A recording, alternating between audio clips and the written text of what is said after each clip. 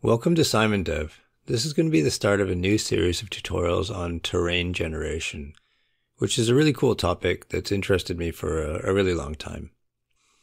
Over the course of the series, what I plan to do is step by step build out an increasingly complex terrain generation system, all from scratch, building from a simple plane to a complex three-dimensional world with near infinite detail, different climates and biomes, oceans, rivers, forests, tundra, that kind of thing. Maybe even weather effects.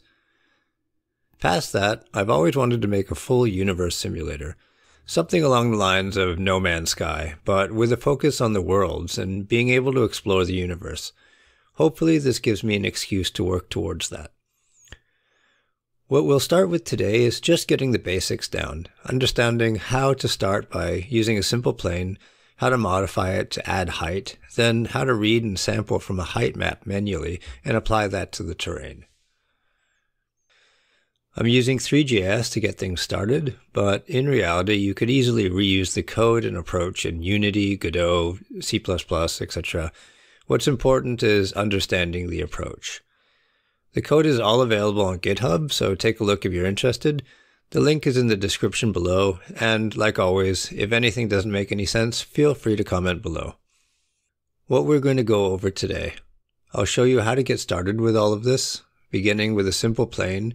We'll explain how it gets mutated in order to get the effect we want, which in this case is terrain. So let's get going.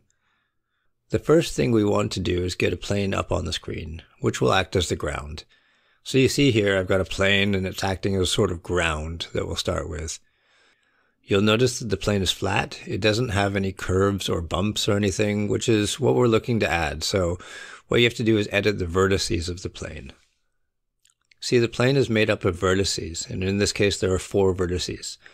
And we need to modify them with different height values in order for our plane to be anything but flat.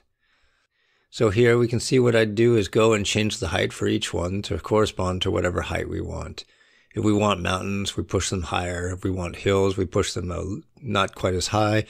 And remember that each point is 3D. It's specified with X, Y, and Z coordinates. So we'll only need to modify the Y coordinate since we're using Y as the up in our world. X is left and right, and Z is forward backwards. What we do is loop through each of the vertices and we modify the Y coordinate to change the height. And once we do that, we can see that the plane, instead of being totally flat now, it reflects the change in height in the corner over there.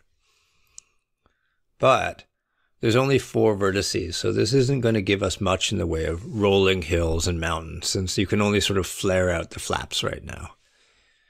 If I switch to wireframe mode here, you can see that there's only 4 vertices and 2 faces, 2 triangles.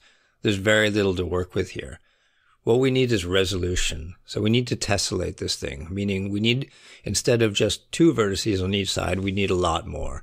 I'm going to crank it up to 256 by 256. This looks exactly the same, except that when we switch to wireframe mode, this is massively more tessellated.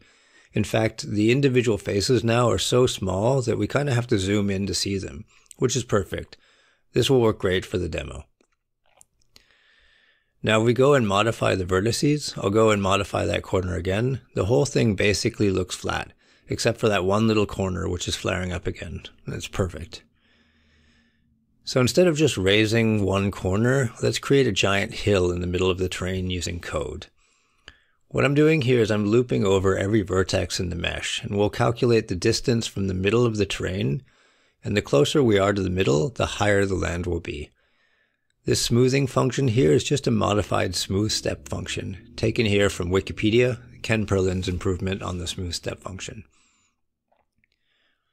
And once we do that, we get this cool hill in the middle that sort of falls off closer to the sides of the tile, and it all looks pretty smooth since there's sufficient resolution in the mesh.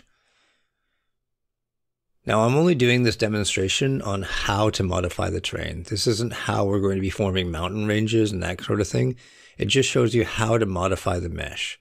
The next step will be to take some sort of data source, and for this tutorial we're going to be using a Heightmap. I'll just jet over here quickly to GIMP and let's make a quickie Heightmap.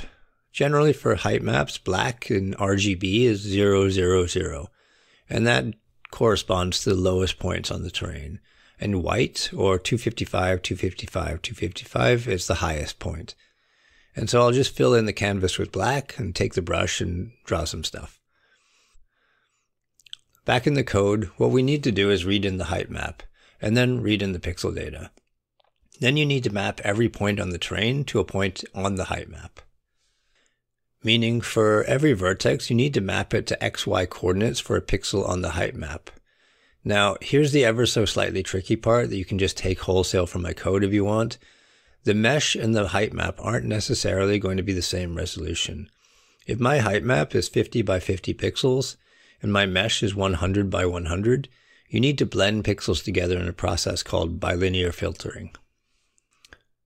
This is super complex looking. It's actually not that complex, but this does an incredible job of making a simple idea into an unapproachably complex one.